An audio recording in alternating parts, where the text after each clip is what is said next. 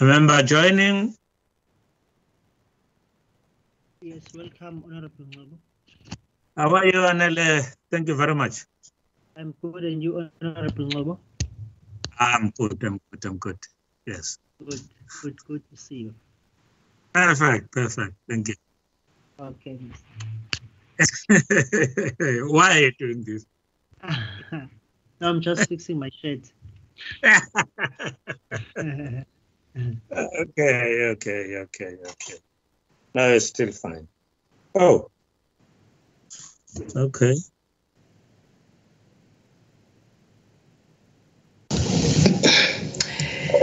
Anele. Hi, Notando. Some of my members will join us later. They are in another meeting, but it's supposed to adjourn at 6. All right. But the chairperson is here. And one of my members. All right. Yeah. All right. Okay.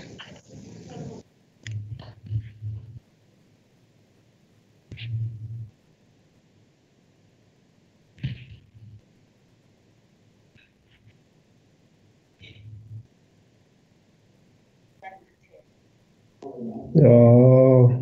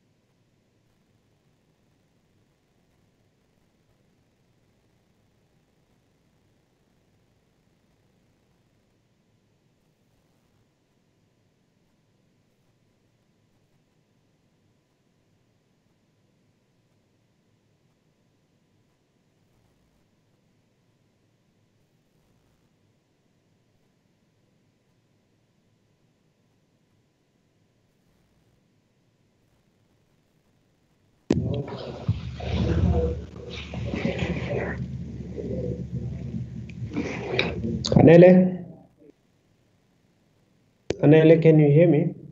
Yes, I can hear you, Chair. Okay.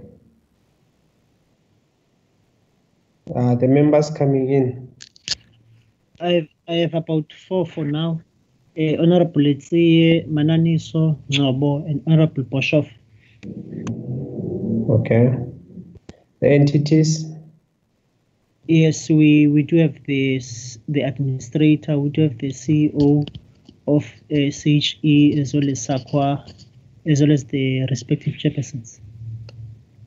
Okay. And then from the NCOP side, we have Honorable Nchabileng and Honorable Barra. I've heard that some other members will join us a little bit later on. Okay. Okay, no, it's fine. Then we'll start the meeting at 6 o'clock.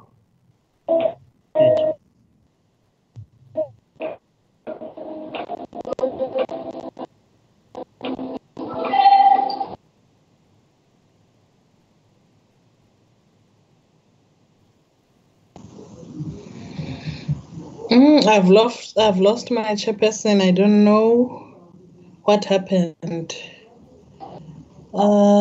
Maybe it's the connection.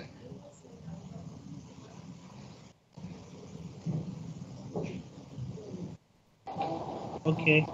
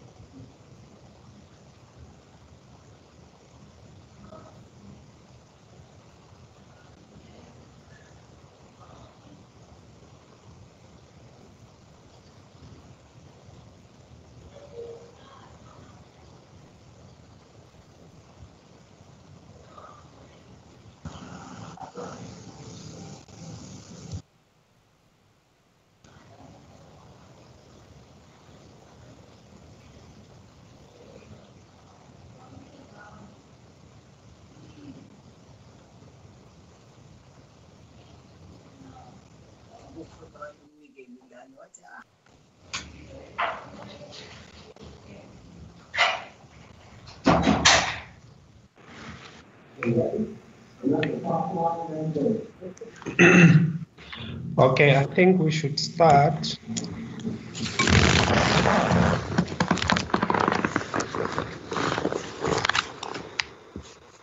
I think we should start with the meeting.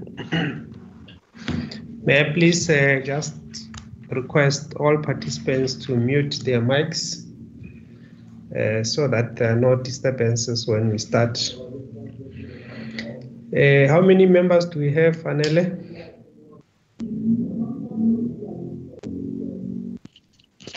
Yes, Chair. We have Honorable Letsie, Honorable Mananiso, Honorable Ngobo, Honorable Boshoff, Honorable Gates from the Higher Education Committee. Okay, from the NCOP?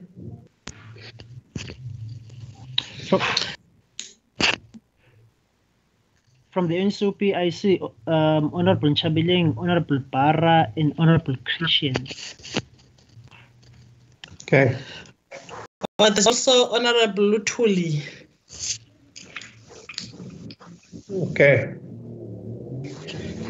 All right, so we do form a quorum, so we can proceed. Honorable Chaveling. Good afternoon, Chair. Are you in the house? Chairperson. Hello. Honorable Mkatra and Notata also here. Okay. All right, thank you, Great Whip. I wanted to check Honorable Nchabele, the chairperson of the committee in this. Yeah, I just. Okay. Chairperson, I've just joined the meeting now. We jumped out of a meeting now of health, and I'm waiting for other members to leave that meeting to join this one. we've been in meeting from 12 o'clock until now. So we really spent. Yeah, they will join us. They are leaving that meeting. Okay. They are leaving the meeting. Thanks, Chair. All right. Thank you. So you don't mind if I proceed with the meeting, Honorable Nchabeleng? Yes, please. Okay. Thank you very much. Welcome, honorable members, and welcome the administrator of NSFAS and your team, the chair of the Commission on Higher Education, you're welcome, as well as the chairperson of SAQA and your team. You're all welcome. I am not sure whether the deputy minister is in the house or the minister. But I've not received an indication that they've joined us. So it's fine. We will then proceed, members. If you remember, I think we met with the three entities about 2 weeks back.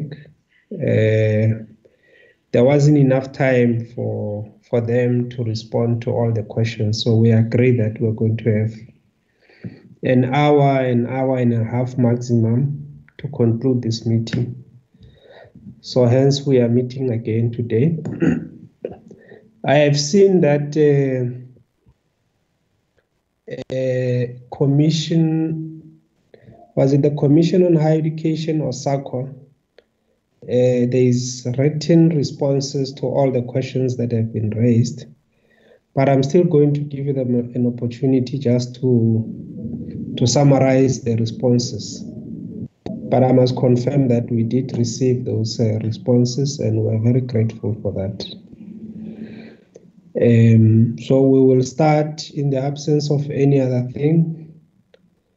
We will then start with the administrator of NSFAS, Dr. Carolison.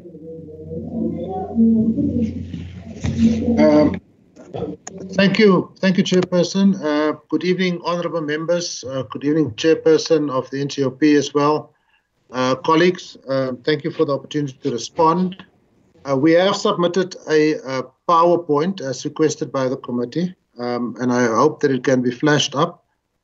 So I'm going to go through this PowerPoint because I want to stay to the questions that were put and respond to them exactly the way they were put to us. I'm not sure whether the committee secretary can put that on.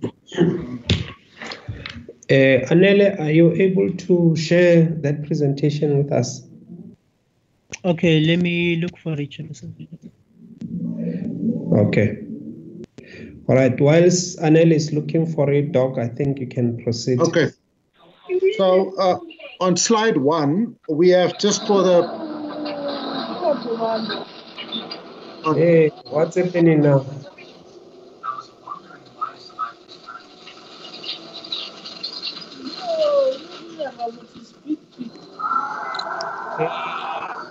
Somebody else's mic is on.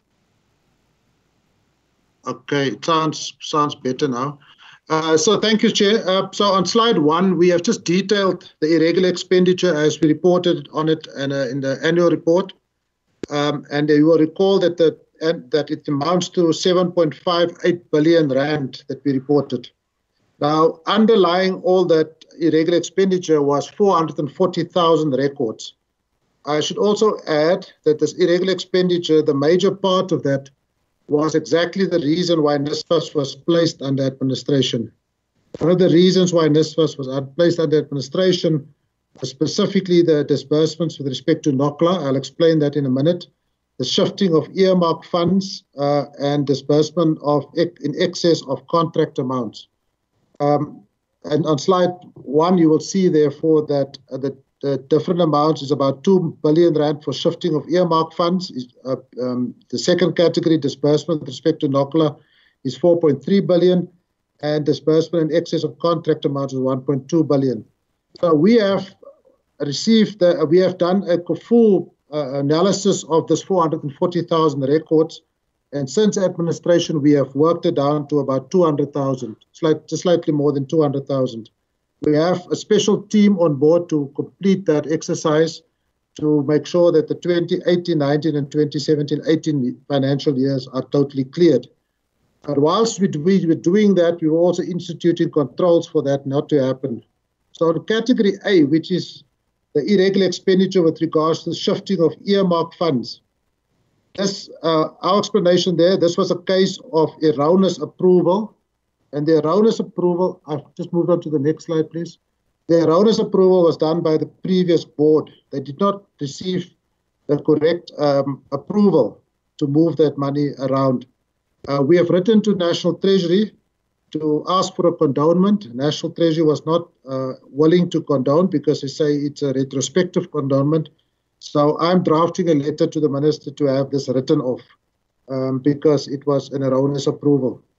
And so that category of irregular expenditure will be dealt with, and it will be cleaned before the next Auditor General. And as I said, I should probably add, we are in discussion with this all the time with the Auditor General. Category B, which is the disbursement with respect to NOCLA. Now, NOCLA is a finding raised by the Auditor General as well as by our internal audit, which is quite serious. It means that the organization is not able, or then was not able, to account properly for these transactions. So it links to issues of poor master data setup, lack of management standards and processes, lack of access control, lack of management of loans, and bursary rules not being implemented and being enforced. So in that category, the remedial actions that we have taken on the next slide, it says category B action. The N+ rules and course codes have now been clarified. So institutions can no longer fund outside of those course codes. And the N+ rules are clarified in the rules and guidelines of DHET. Automated validations have been developed and implemented. And this has reduced the data anomalies in the NSFAS system. The disbursement process has been mapped and documented, and process and authorization control strengthened in order to reduce the likelihood of errors. And the NSFAS wallet process has been automated, and man intervention in this process has been reduced. Now, on this particular category, it should be borne in mind that we are still working with the ICT system of the past, and we have on many occasions pointed out that a complete redevelopment of that system is required to make it fit for purpose. But we are satisfied that we have implemented the necessary controls to continue to work over the short to medium term with the coders and the system that it's linked to. So what I'm actually saying is that the approval system is different from the disbursement system, and therefore you have to build in all sorts of checks in between the two systems to make sure that you don't disburse to the wrong people. So the NOCLA findings have been cleared to a large extent by our additional governance and controls that we've built into the system. We have also made sure that the master data setup have been formalized. The ability to make data changes has been restricted, and we have implemented audit logs. Now, an audit log means that we can trace whatever intervention anybody has done on the system. In the past, that was not non-existent. So we have also made sure that we have reactivated our fraud hotlines, what is independent and what is managed by a specialist team of call center agents. I think overall in this particular category, Chair, I'm very happy to report that we have now employed a number of technical experts, which previously was lacking in the NSFAS environment. In fact, the NSFAS ICT management, the top structure, had no ICT qualifications, and we have corrected that, or we are in the process of correcting that. Category C, disbursements in excess of contract amounts. What is interesting here is that for those 2 years, we had disbursed contracted amounts, which was ridiculous in many cases, very low values of like 15 Rand or 2 Rand and all of that. But what happened was that the actual correct amounts were disbursed to students. But because the correct amounts did not agree to the contracted amounts, the Auditor General raised a finding on that. And so we have corrected that now, and we are strengthening that process to make sure that that does not happen anymore. So we are now disbursing according to the correct contract amounts. And we are busy clearing all of that. We have a third category, which is to say other at the moment. We found, as we were working through this irregular expenditure, that there was investments in non-approved investment facilities. We have put that as part of our forensic investigation, and we have now a formal investment policy which will make sure that government funds or surplus funds are only invested in terms of the National Treasury Regulation. And that was category D. The question of consequence management implemented against employees and syndicates involved in fraudulent activities. All cases of suspected fraud, both employees and syndicates, have been handed over to the Commercial Crime Unit of the SAPS. We have done extensive analysis in this respect, and we have mapped a number of networks to check for subpoena bank accounts, or neither does NSFAS have the power to do lifestyle audits. We have handed that over to the Commercial Crime Unit. When I get to the section on forensics, I will also point out that we have written to the State President to make a proclamation to enable the Hawks to continue with this particular investigations. But from the investigations that we initiated ourselves, we dismissed and we arrested 3 employees for fraud after we found evidence, we found that they diverted funds that were meant for a student.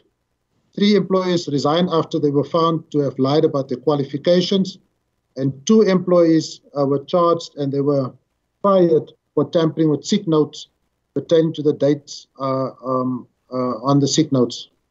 So those are actions that we have taken internally. There are a number of other investigations and disciplinaries underway against some other employees, which I will talk to when I talk about the forensic investigations that we are busy with.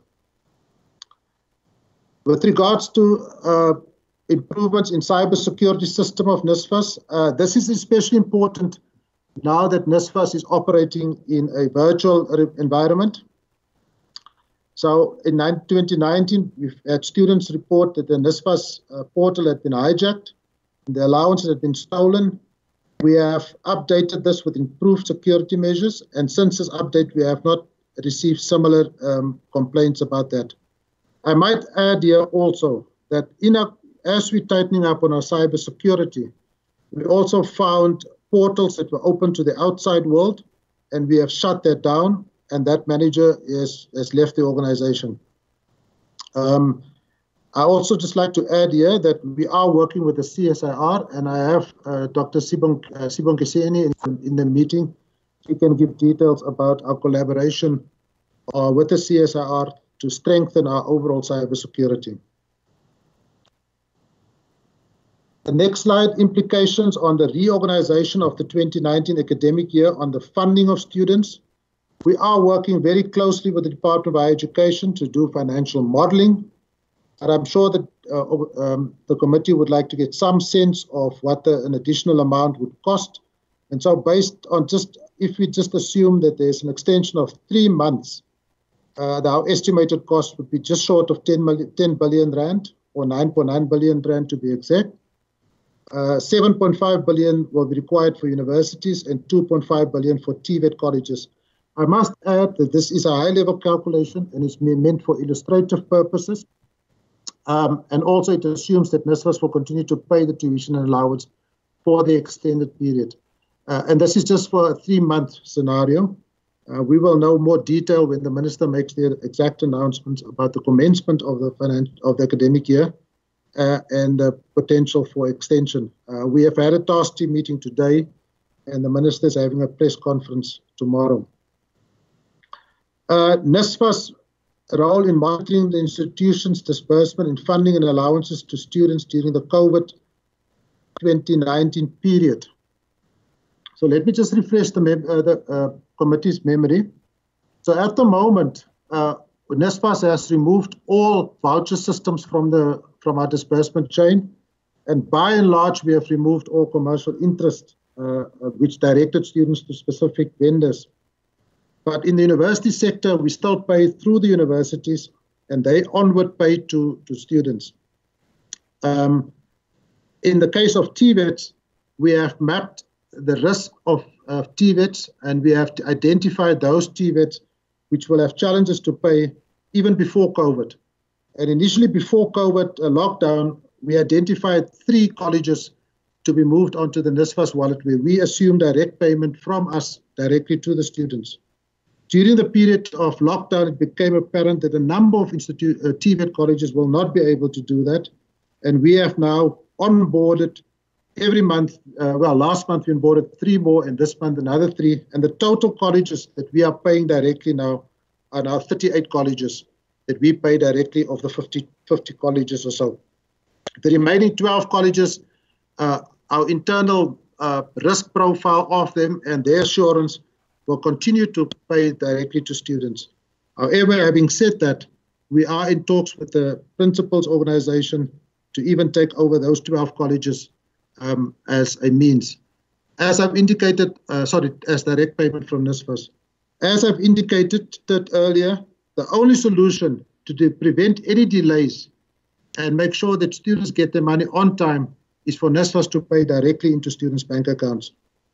We have started that process, and we were aiming to have that process for TVETs in place by June this year.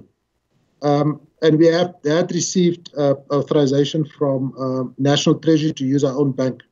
But upon reflection, and certainly from the advice from the committee, we decided against that, and we opened up a competitive process for other institutions to participate in that. And the reason for that is very simple. That once we reach that stage, we don't want to have any challenges to our process. So we intend to have all TVET colleges on direct payments from banks, from NSFAS to students for the 2021 academic year in place. And then for 2022, we want to onboard all the universities. We feel very strongly about that because despite our best efforts and despite also the efforts of institutions, invariably when you have another party in the disbursement chain, there's bound to be challenges or there might be delays.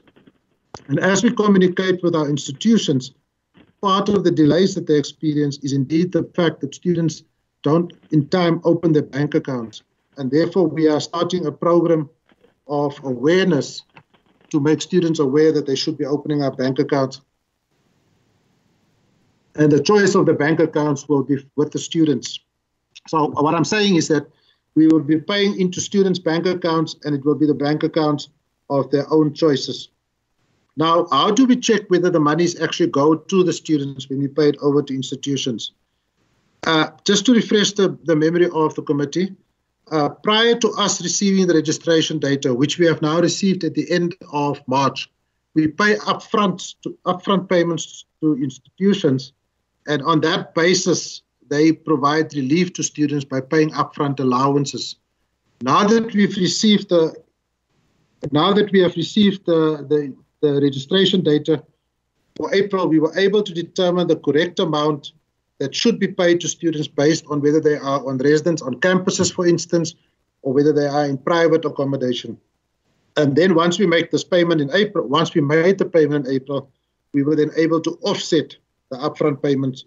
And so from now onwards, students should receive the correct amounts going forward. Now, I should also continue to say that there are still challenges, and we have become aware of that, where TVET colleges are still struggling to pay onward to students. And we are working very closely with them to make sure that the money actually do go out to the students.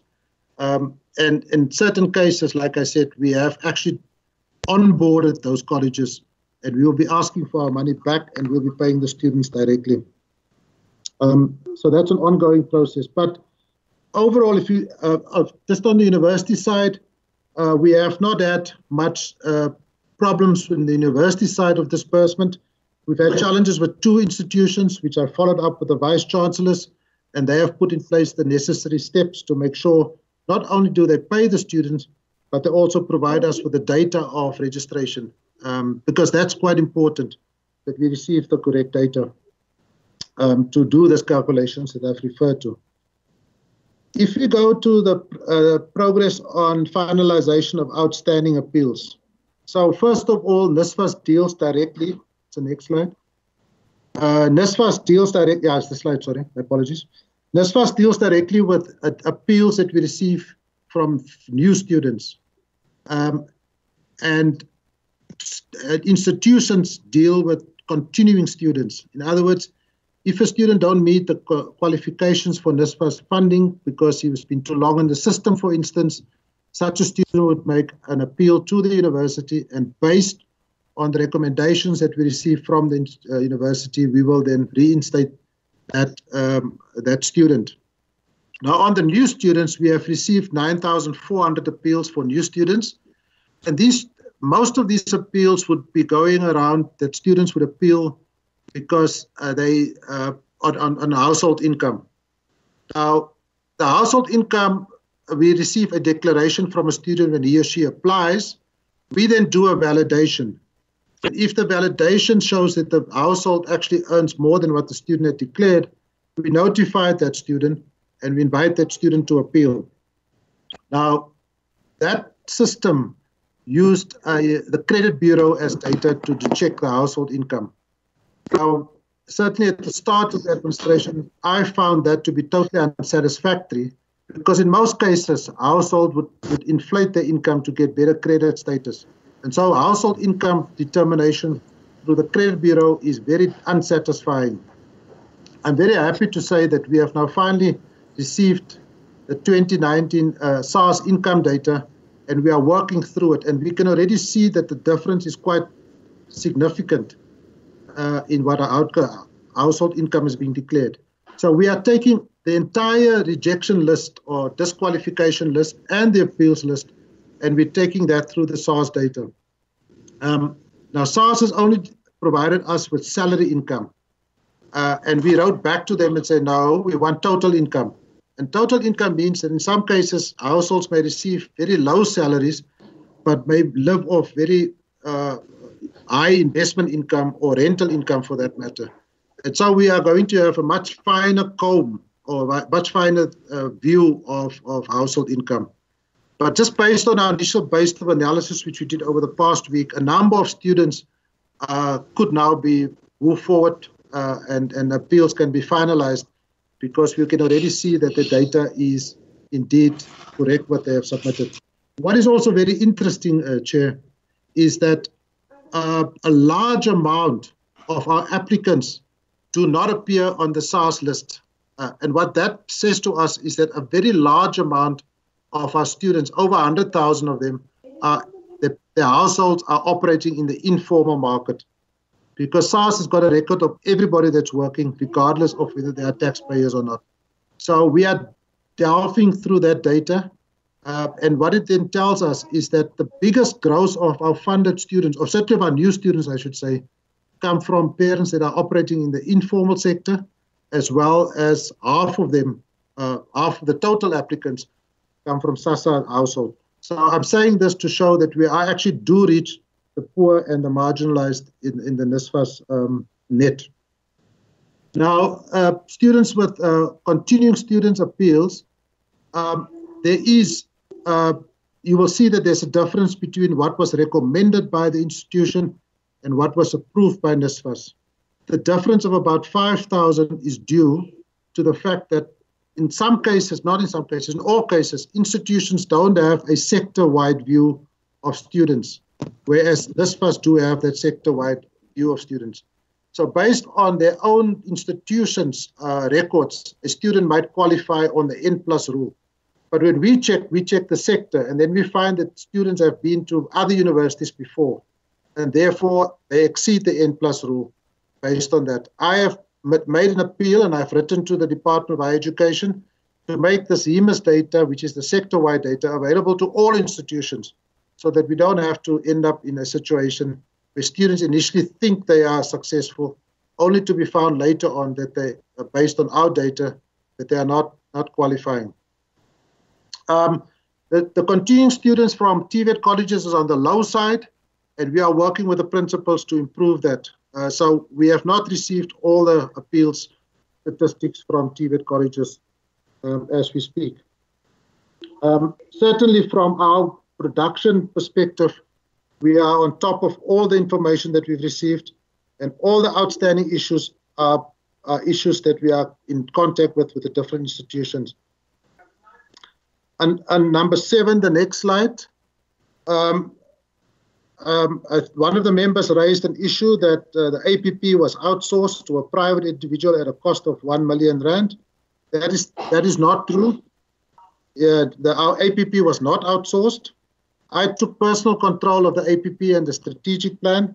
And the reason why I took personal control of that is because of the number of times that we were embarrassed in Parliament because of poor quality submissions, and also the fact that we in many cases, well, in one case, at least in the NCOP's case, we submitted that late. That was a situation that I took full responsibility for, and a situation that I take responsibility for to correct as well. So the appointment of this individual was done following all the prescripts of the PFMA and the PPF, and I'm satisfied that we have done everything that we had to do to make sure that we onboard this individual with the correct processes. And the value of the procurement award was 490,000. This individual. Is it 5-7? Is it allocation? This individual was employed for a period of 4 months, and part of his work will be to train our staff to do this performance plans and strategic plans properly. Number 8, whether NSFAS is involved in the procurement to students and where will the budget come from? NSFAS is not involved in the procurement. The minister sent out a note to state that it will be centralized. What NSFAS proposal did was to say to the minister that we have always maintained that the book allowance of 5,000 Rand, which is 5,200 Rand this year, per year for a student is sufficient to equip that student with the necessary apparatus or devices to participate meaningfully in education. Now, this allowance that I'm referring to was termed a book allowance in the past, and it is certainly not a book allowance. It's a teaching aid allowance. I think over the years, the book allowance got a life of its own. And so our proposal to the minister was saying that going forward, we should be applying this 5,200 Rand, which amounts to about 20,000 Rand for a student if he or she is in the system for 4 years, be used to enable digital enablement and make sure that students have the ability to use the 4th Industrial Revolution technology to add to their pedagogy.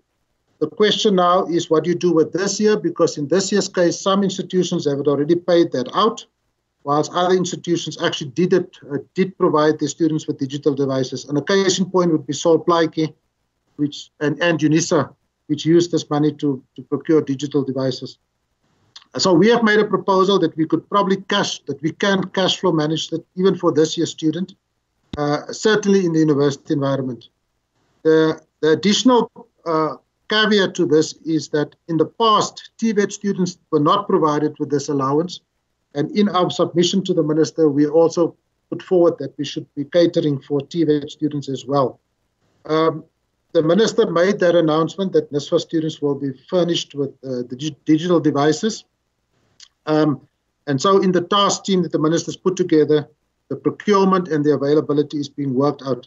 So the answer basically is NSFAS is not involved in the procurement of laptops, but the NSFAS budget, a part of the budget will be used to procure. We are waiting direction for the minister and the task team on that, and I think the minister will make an announcement when he addresses the press tomorrow morning. Reason for targeting an unqualified audit opinion for 2020. The initial entry into our APP said that we are targeting a qualified audit opinion. Now, Chair, I cannot submit to this committee that we are going to go for a mediocre performance, and therefore we, resubmission with your permission, we want to change that to an unqualified audit. We want to aim for an unqualified audit for this year, and we believe we've done sufficient work to be optimistic about that. The impact of the COVID. Can I interrupt you a little bit? Prof, I see you have got 24 slides. Sure, Chair. And we're now at number 13. Okay. And I thought that I'll go quickly. We will allocate only 30 minutes per each entity. So can we give you until 20 to 7 just to finalize? Okay. If you missed out anything, I think members have got copies. Okay, thanks. So I'll skip over the impact of the recovery. It has been negatively affected. The numbers are all there. Allegations that CPUT students are no longer receiving their allowances. This speaks to that N+ rule which I referred to earlier, where once we check the HEMAS data, we find that the students have been in the system for much longer time. Possibilities of giving payment holidays to students. We sought direction from the Department of Education, and we are waiting their guidance on the possibility of an extended holiday. Inconsistencies in the targets provided in the APP. I did say last time in my opening remarks that I'm very unhappy with the quality of our APP and also our reporting, and therefore we will ask the committee to resubmit, and we have indicated where those inconsistencies are on that particular slide. I have spoken to the fact that NSFAS has used the COVID-19 to engage institutions.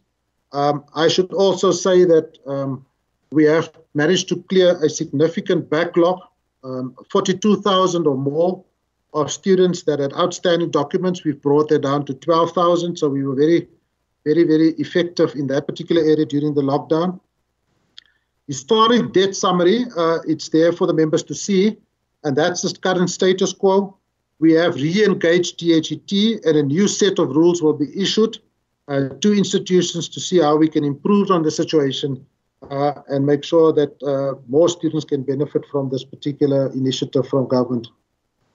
Whether there's plans to assist the missing middle students, we are engaging the minister on that particular issue. And then I think the important issue is the issue on the progress of the NSFAS forensic investigations. We have listed all of the forensic investigations that are underway. We have spent 8.5 million rand on forensic investigations from a 10 million rand that was allocated to us by the minister. Equalization of stipends, that's a policy issue which DHET must speak to, and we are engaging them on that. And then we have listed a number of issues that we are putting in place post the administration period. So we are going through a process of appointing the senior executives. We have initiated projects to look at documenting all our processes and mapping and developing standard operating procedures. And we call that the ISO project. The ISO standard will be applicable. Our governance is significantly improved, and we are, of course, keeping the AG in regular meetings on top of that. And the risk management processes have also been instituted. So I'll stop there, Chair. And like you said, the members had the benefit of reading the document, and we will leave then sufficient time for engagement. Thank you very much. The intention was not to stop you now, was for you to summarize the rest of the slides. Because we're still left with about 3 minutes. Okay, then in summary, so the question of post-administration. So the second term of administration comes to an end the end of August this year. We are preparing a handover document for the minister, explaining in detail all the issues that need still attention going forward, what we've put in place and what the plans are. I'm having discussions with the minister, detailed discussions around the post-administration period that comes to an end in 2021. I would not want to preempt that discussion, but the minister and myself are engaging on that particular issue. The minister, I believe, if you recall, that part of my terms of reference was to put together a ministerial committee that will look at the future of NSFAS, and that will include certainly the new systems that I've referred to, the new operating model, which may or may not include the outreach into branch offices, and a whole host of things as to how the future NSFAS can become more relevant and more effective. I believe he has signed off on that, and he will probably also make an announcement in that regard about the ministerial committee and their workings. But the ministerial committee will be reporting to the minister, and it will not be meant to replace the management of NSFAS. So just to come back, there was a question that I think is somewhere hidden in here that I just recalled now.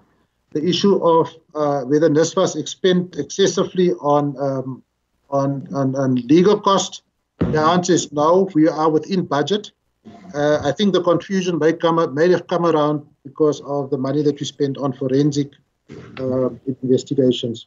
The forensic reports are all available, and the minister has been briefed on it. And like I said, we continuously brief also the Auditor General on some of these forensic reports.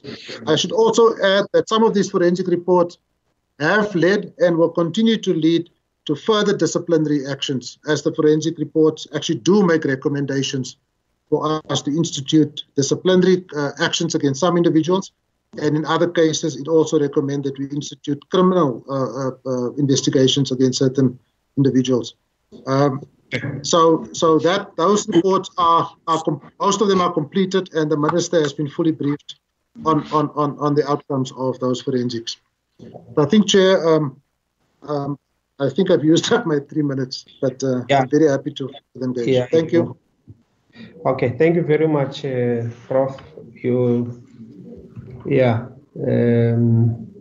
In 3 minutes. It's now 20:07. We are going to take, what is the next one? It's Commission on Higher Education.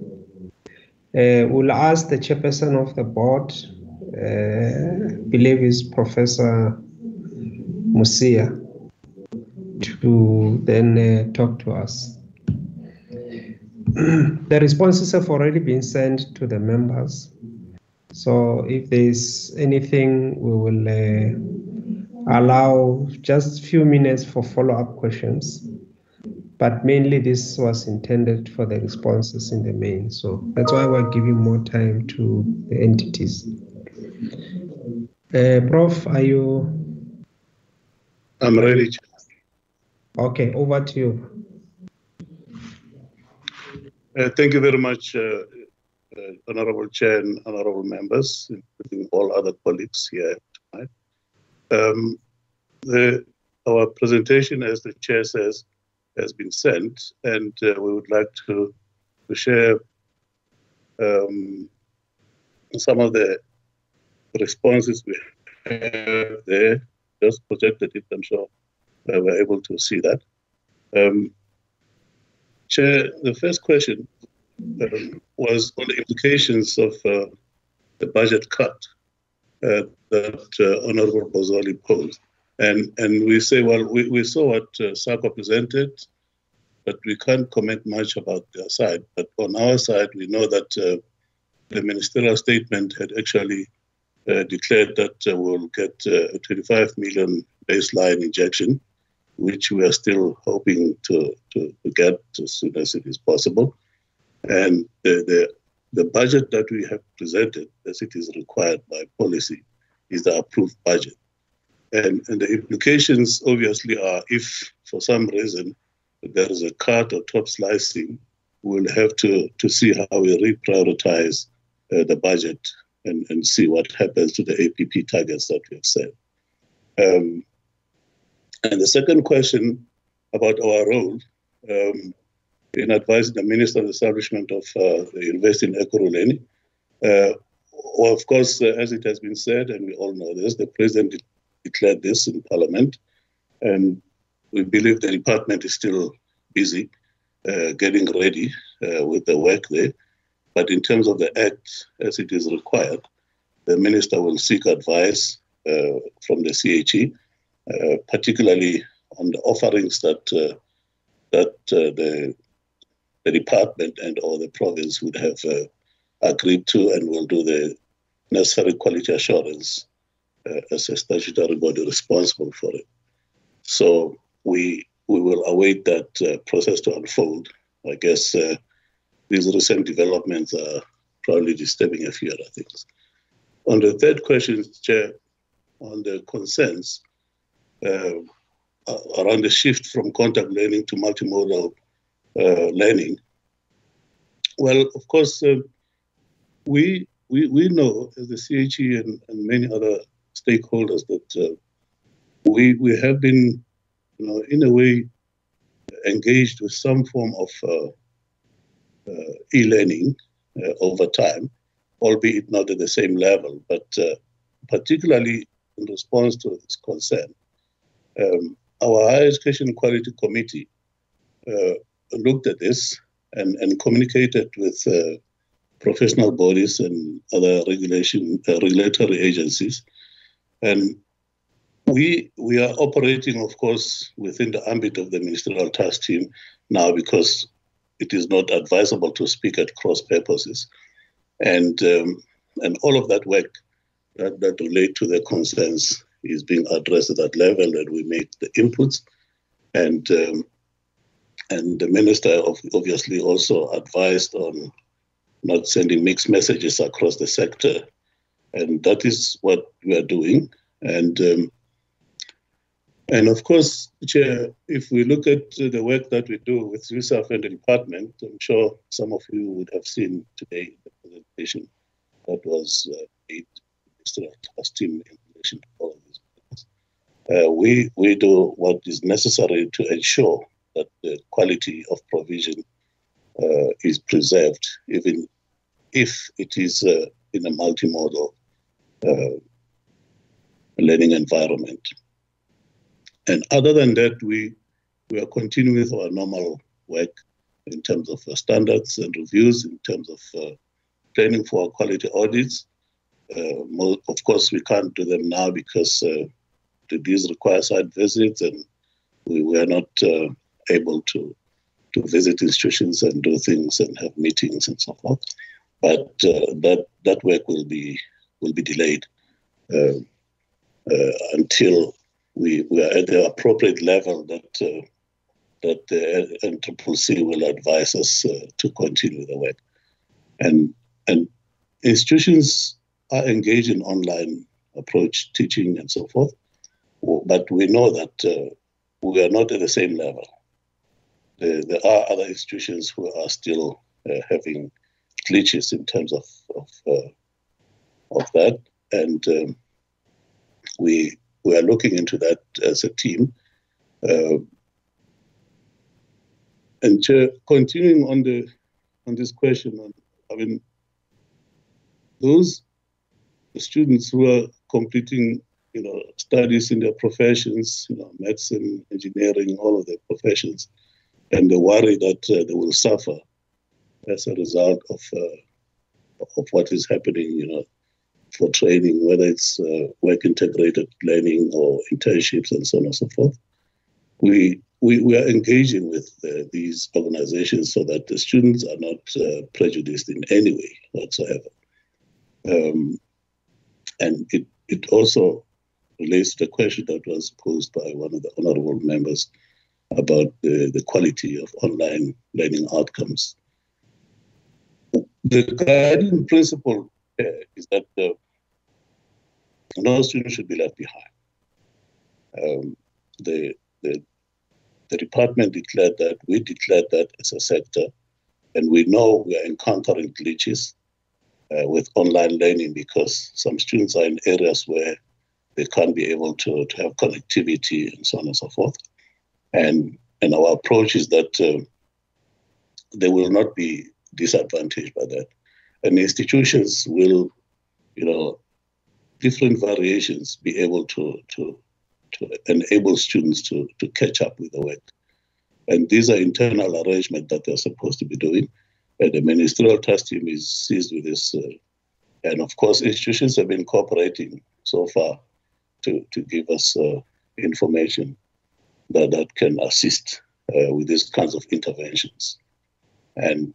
But institutions should be able to do this because, with quality assurance, we know that the primary responsibility is supposed to be with the institutions. We quality assure those mechanisms and ensure that the outcomes are above board. And I've spoken about the interventions of institutions and that we guarantee the quality. And we also think that ad hoc interventions under conditions of a crisis will just create a problem. So we are actually working with institutions through USAF, with the department and ourselves. So, because this is something that is new, and particularly for those institutions that are not as ready as others because of the disparities we have in the system. And we hold the view that whatever changes that are made in terms of the mode of delivery and shifts in terms of assessments and so forth should not compromise quality. And we have the mechanisms to check that as a quality assurance body. On the fourth question, Chair, on the delays of accreditation, this is quite an extensive answer. I will not go through everything here. Safe to say that part of the delays had to do with the quality of the submissions and also outstanding information. And the matter of the South African Nursing Council is a very big problem that we have in the higher education sector. We have engaged the Minister of Health, we have engaged our minister, since last year sometime, that there are serious glitches there with the Nursing Council in terms of approval of patients and accreditation, which must come to us, as the overarching body, to ensure that things happen. Even as we were entering this COVID phase, we engaged with the minister as well as the Minister of Health that the nursing profession is in a crisis. And the training of these professionals is delayed by one of the professional bodies for whatever reason that the Minister of Health and them should fix. And also with the program qualification mixed, approval was outstanding. So there were a number of glitches with respect to the programs there. And of course, with the education program, we have provided details for Walter Sisulu University and dates of what has happened. So I will not repeat all of these in the interest of time because I'm sure you still want to engage with us. So the protracted accreditation process cannot be attributed to the delay, but it is on our part. Of course, not that we do not delay things because of the dates of meetings, but we've accelerated some of the applications to assist the institution, but the quality of submissions are a big problem. And the tables on this slide and the next one give further details on the program, on the dates that were submitted and the outcomes and so on and so forth. I will not go through all of that. And the fifth question about the research on ICT capabilities, this work was done by USAF and the department, and we did not want to duplicate the work because we are all working and there's a comprehensive 140-page document by the department together, some of which is forming part of the presentations that are being made in external testing. So lecturers and reskilling, we know that teachers, should continue to improve their skills and learn as the environment goes. We have, in any case, through the online learning environment, across in varying degrees, of course, of preparedness, there are capacities within institutions. Some are able to do it because they have much more capacity or resources, and others are lagging behind because of infrastructure-related matters. So there are all of these hurdles that relate to issues of affordability and data and so on and so forth. But the physical location of students, where there is no connectivity, remains our big concern. and a number of institutions are putting interventions to see how they can reach the students. Of course, this will also depend on the levels of lockdown as approved, and we can begin to have more and more students on campuses under the strict regulations that we have. UNISA, as I said in my opening remarks then, and the CEO also mentioned it, we had planned to start this audit with UNISA. We are now constrained by what is happening, but the planning that we can do in terms of putting panels together and structuring the thing is going on. And once we are able to do that, we'll do it, because we believe, and we have had many discussions, that this university, which takes, a third really of the student population in the country, needs to be assisted as far as possible in terms of quality. Chair, the submission of this accreditation or accreditation framework, what the CEO was saying here is that we are developing, in fact, this document, our National Quality Assurance Framework, we have now revised the regime, how we want to do things, and we'll share this with the committee as soon as it has gotten some other iterations with the sector. Our normal reporting lines will engage with you and as part of the APP, but also when the document is ready to send.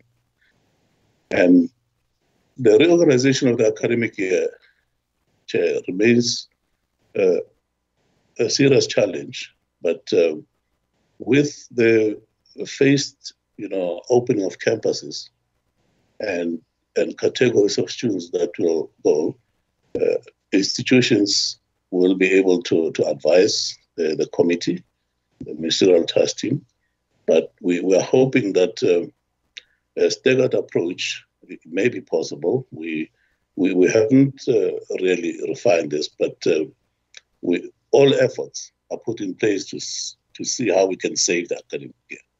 That's the primary. But remember, the main issue here is about health, really, of our people, and then the rest follows in terms of what you can save and opening the economy and all of the other things that we are being advised on by the government. And so we will see the institutions are reworking their calendars under the context that we have described, with the DHET, of course, and us and USAF providing advice as appropriate. And I'm sure that the presentation that was made for those members who are here in the ministerial task team would see that this work was covered there. The last question, Chair, which Honorable Kachar posed about CETs and TVETs, just in a nutshell, really, this falls under a different quality council, but there has been many such questions that came from the portfolio committee in the past. And when we had our meeting with the Minister Pando then, because we really had streamlined our things to see how best we can be able to cooperate, we were advised to focus on universities and other QCs to do what they're supposed to be doing. However, because we have the CEO committee convened by SAQA, but we also have all of these interventions with all the QCs, it is that kind of work that happens there. One of the meetings is chaired by the Director General, where all the stakeholders, us, the QCs and SAQA, sit and map the way forward in terms of articulation and all of those other interventions that are being referred to here. Chair, I'll stop there. I think I've saved you enough time. Thank you very much. Okay, thank you very much, Prof. You did save me a lot of time. We are back in time now, back on our own schedule. I think we will take the next 30 minutes for SAQA to then give us their responses. I don't know who will be taking us through, whether it's the chair or the CEO. Thank you, Chair. It's Julie Reddy, the CEO of SAQA. The chair is there too, and she will answer some questions, but I will take you to the slides. Okay. Can Anela put them up, or should my person do that? Anela, are you able to share with us the presentation? I can get my person, Chair. Would that be easier? Okay. She's ready. Yeah, no, okay, Noreen, if you can put up the slides.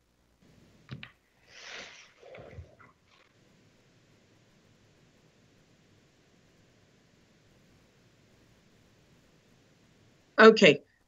Thank you very much, Chair and honourable members of both committees. Okay, the first question that SAQA, that was raised with SAQA dealt with SAQA's plan to amend its budget. So I just want to advise. Sorry? Is the noise coming from your side? No, I'm sitting very quietly in my room. There is somebody who has not muted his or her mic. Please, members and participants, let's just switch our mics off. The chairperson wants to dance. Video off. Okay, sorry, who's speaking now?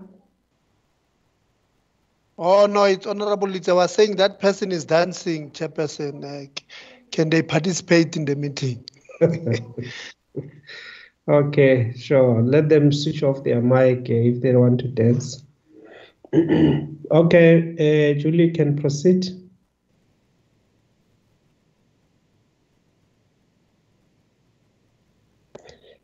Acting CEO, you can continue.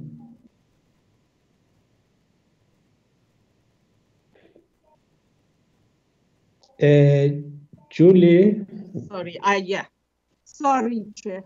I tried to mute my video and I muted my microphone. Okay. So SAQA's plan to amend its budget, that was the first, related to the first question we received. So SAQA, I just want to alert the committee that the SAQA also received an instruction from DHED to look into cutting its budget by 20%. And this is an instruction that came from National Treasury to all public entities. I just want to, brief the members about what the situation is with SAQA and what our considerations are in our response. SAQA's budget is just over 160 million for the 2020-21 financial year. Of this, 44% is from the government grant. You will see the numbers on the slides, and 56% is the income that we had hoped to generate from our services, and these were based on patterns from previous years and on other kind of dependencies like the NQF Amendment Act becoming effective in April. So you can see there from our own generated income, we projected 48 million from our foreign qualification evaluation services and 37 million from the verification of national qualifications. And then there are smaller amounts of sundry income, interest earned and other income, and about 3 million that we earn from the fees we charge for professional body recognition and the services we provide to them. And sorry, the last one is the 2 million for the interest.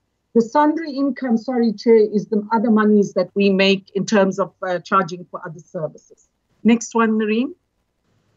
So, Chair, our big problem is since the lockdown, our evaluation of foreign qualification service has been greatly affected.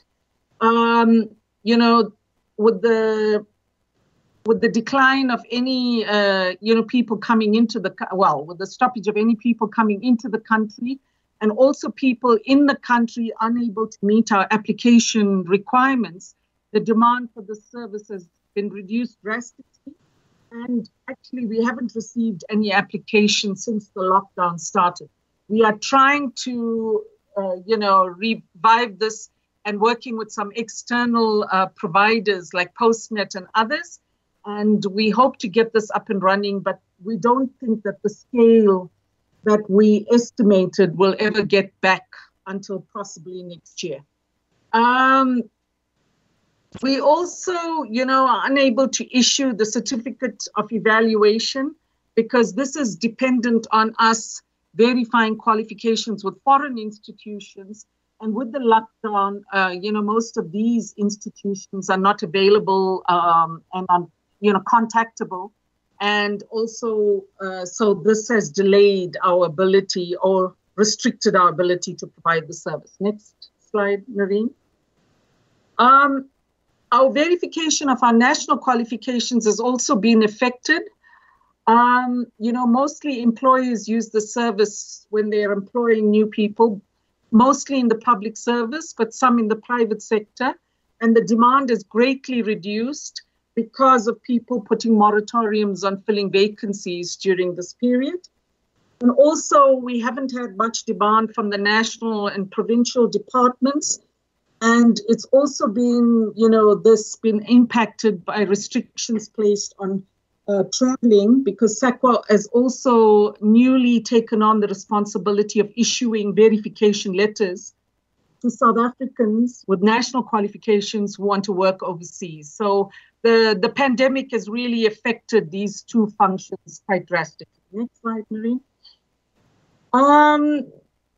So this sundry income is the income we receive from projects that we manage from time to time. These are both local projects and international projects. We also anticipated some income from conferences that we have had to postpone. Next one.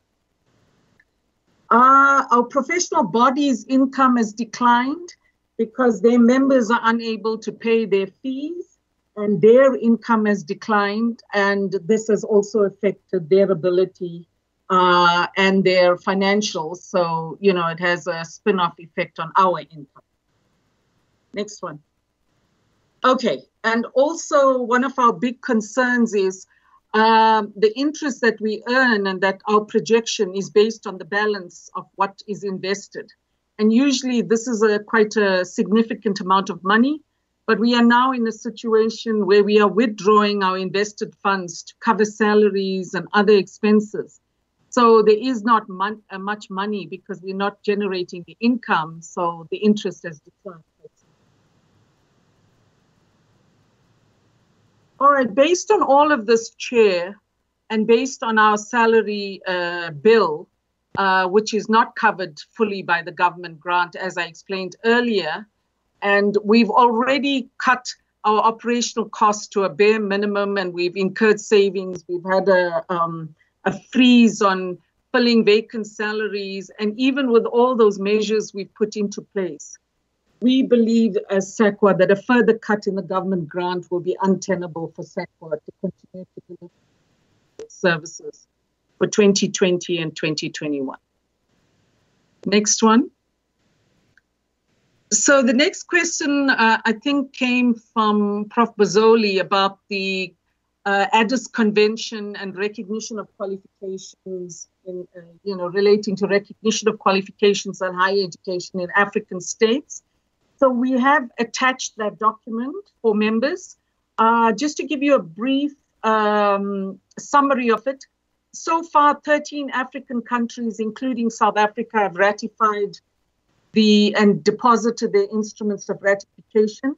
The Addis Convention required 10 to become effective.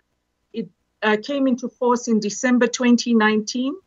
And I think the question was asked, what is it about? It deals with higher education learner mobility on the African continent. And of course, SAQA has a big role to play with it, with our foreign qualification evaluation services and comparing across countries. there is an undertaking in terms of this convention to develop an African continental qualifications framework. This work has commenced. A mapping exercise by the Joint Education Trust is underway on qualifications across all African countries, and SAQA is involved as an expert advisor on this initiative.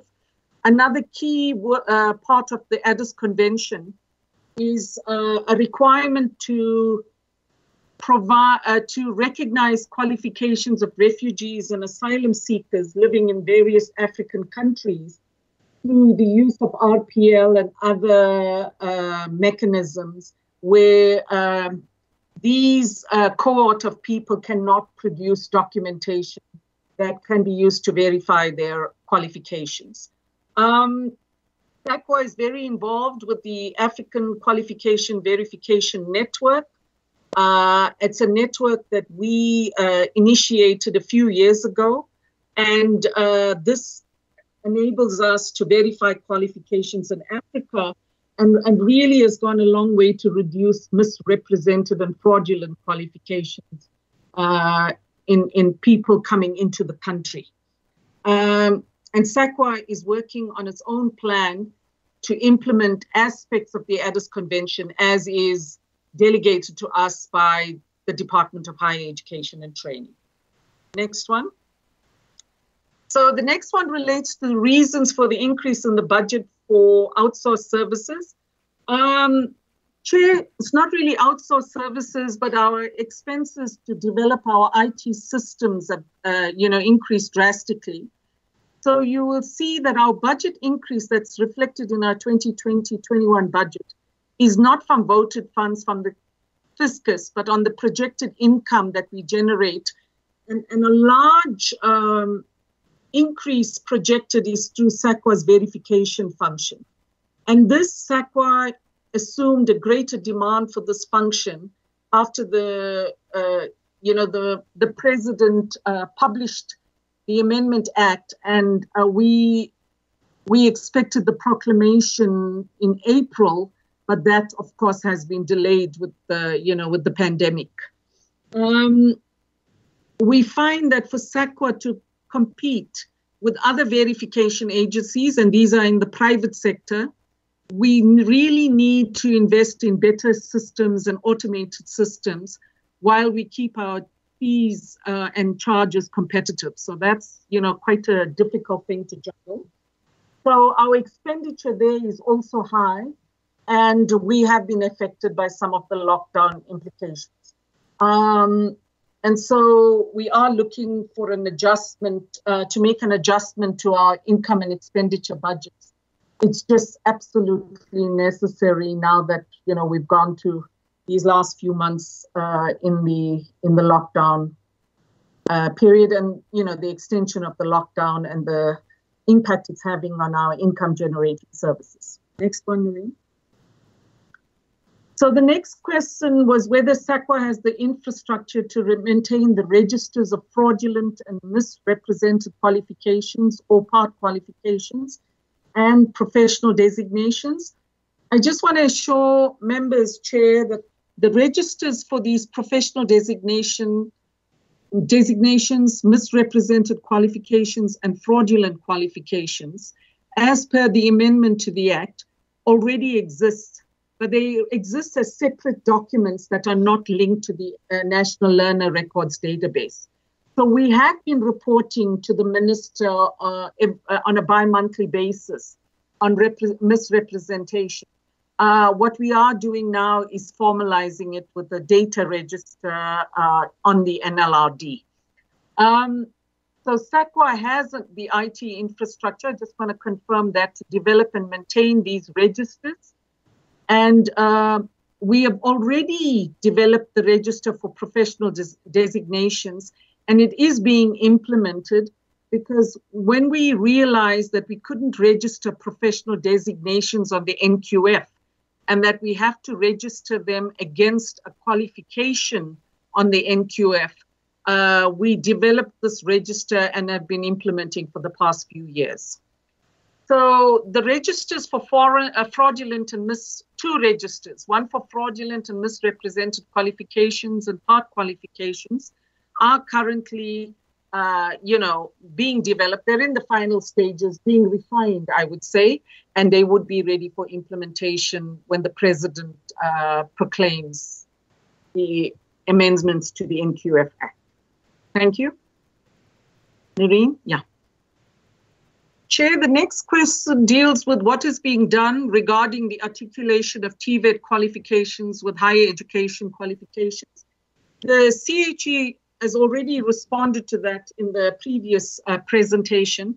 I just want to add, and I think members might be interested, that SAQA has worked very extensively on a 3-year partnership with the Durban University of Technology, and we have dealt with articulation initiatives between TVET and UOT qualifications in a number of institutions nationally.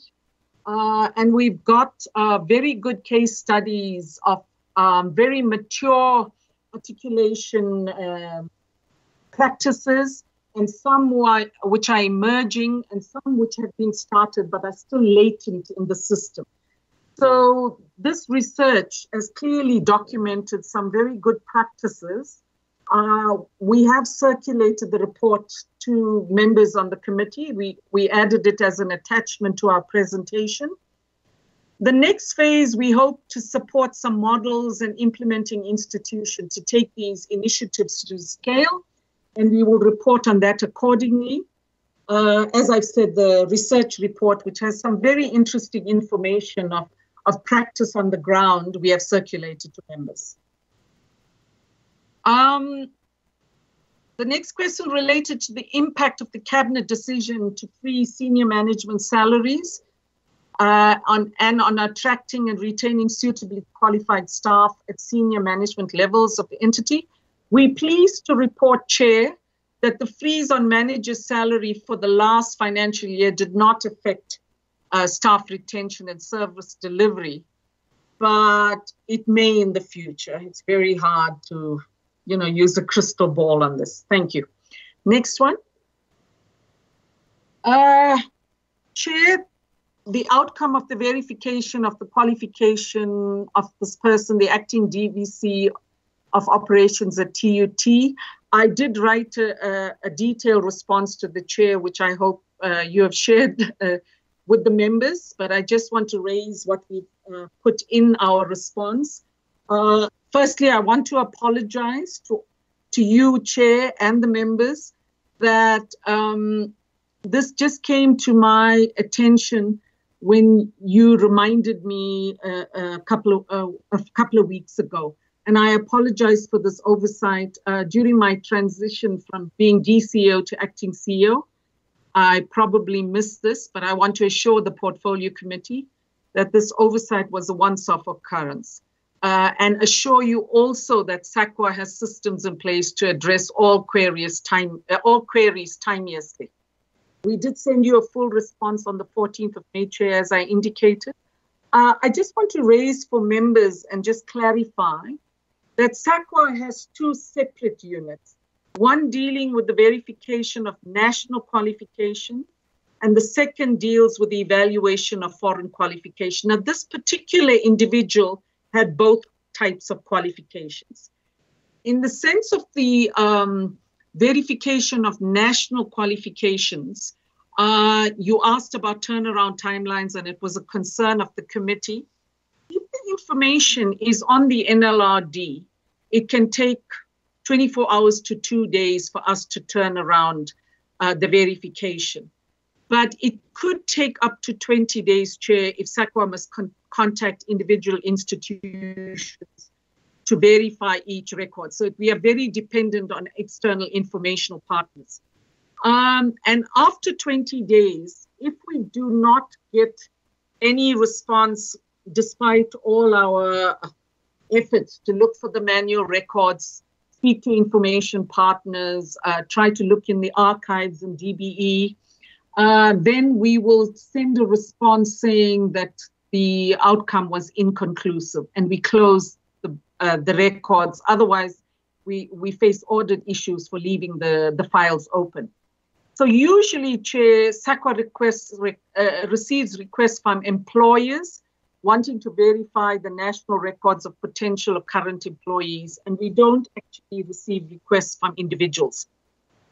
Now, our foreign qualification evaluation service, which is a separate function, works very differently in that it requires the qualification holder to apply to SAQA for the evaluation of the qualification.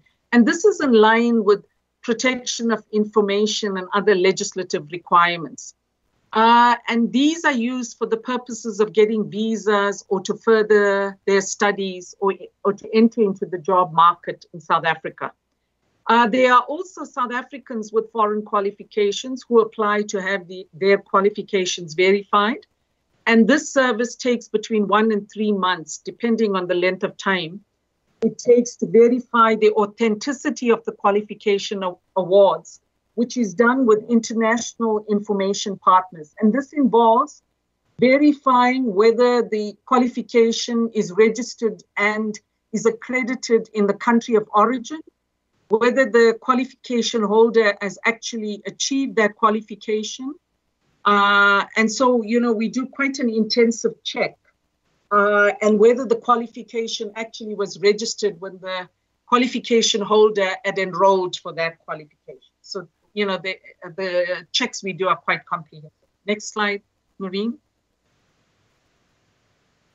So, Chair, just in terms of this, you know, continuing with this discussion, SAQA currently stores information about awarding foreign qualification evaluation certificates on its own database.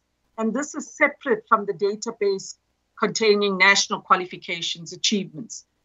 But we have, you know, looked at the portfolio committee's original requests, and you know, we noted that our verifications team, because these two functions are separate, they did not have access to the foreign qualifications database, and this also contributed to the delays.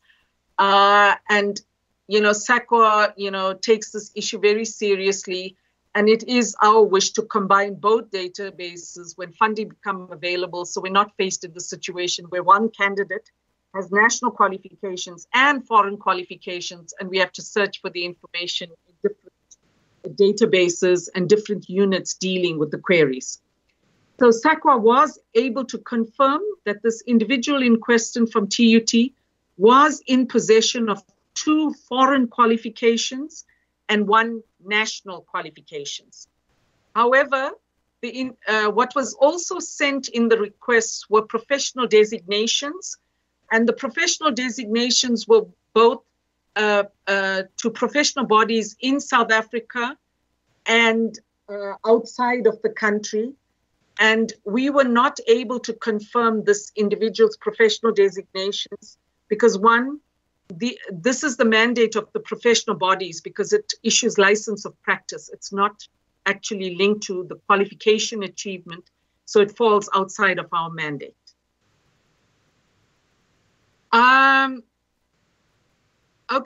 About the digitization, Chair, to date, we have implemented various projects using both donor and our own funds. We had, years ago, we also reported on this to the portfolio committee. We had the Tirelo Bosche project that was funded by the Flemish government with the Department of Public Service and Administration. And this project resulted in over 800,000 learner achievement records being scanned and indexed, which means that it is on the NLRD, it was digitized. And it comprised 541,000 pre-1992 senior certificate records. And it also included over 259,000 teacher records. More recently, Chair, we used our own funds to scan Western Cape teacher records that were in our possession, and we didn't want to return it because we thought, you know, we won't see these records again if it goes back to the provinces, and might take a long time for us to get it back. And this gave us an additional 42,000 pages of senior certificate records and 53,000 pages of teacher records, which we have scanned They are not indexed yet, but we can use this information to verify national qualifications. The whole digitization is a cost-intensive exercise, Chair, and without the allocation of funds for this work, there is very little SAQA can do. Chair, I also want to raise that in terms of the Act, it's the QC's responsibilities, the 3 QCs, to load achievement data on the NLRD. And SAQA is in the process of finalizing a regulation dealing with data loading responsibilities and filling the gaps on the NLRD. Once this is finalized, we will proactively advise the minister to issue the regulations. And we hope that this will also prioritize the digitization and address some of the data gaps issues. Chair, in addition, I just want to mention that the QCTO can speak more about them. The QCTO was awarded an NSF grant and is busy with digitization of occupational and trade records. The progress with the appointment of contractual staff in the verifications project on a permanent basis. Chair, verification staffs were appointed on fixed-term contracts because SAQA was not mandated to perform this function in terms of the Act. We were performing it on a project basis since 2010 in response to a directive from the Minister of Public Service and Administration. And this was challenged by state entities and in particular by the Western Cape government, where they said SAQA is not legally mandated to do this job. The matter has now been addressed in the Amendment Act, and once proclaimed, we will address this issue and we will proceed with employing permanent staff and making the verifications project into a directorate and, bringing that into the SAQA staffing structure. Okay, Chair, I think this might be the last question, I'm not sure. Does SAQA provide advice to the executive authority when there is a request on a proactive or on a request basis? We do both, Chair, after we carefully consider the matters requiring attention. Thank you very much, Chair. I hope that provided the responses you require, but we're glad to take extra questions. Thank you. Okay, thank you very much. Thank you very much, Dr. Reddy, and all Professor Musia and Dr. Carolison. Thank you all of you for the responses. I think they've been very comprehensive, and I must say that from where I'm seated, I'm quite satisfied. I'm happy with the comprehensiveness of the responses. Unlike if we had insisted that you take about 5 minutes, you were not going to get this kind of information. But otherwise, we've made provision for members to do follow-ups if there are any. We are not going to take long. I think we will limit for about 2 follow-ups so that we utilize 15 minutes for follow-ups, 15 minutes for the responses, and then we will be done. So it's not a new meeting. It's a continuation of the APP, the strat plans, and the budgets. Okay, can I get an indication from the members if they want to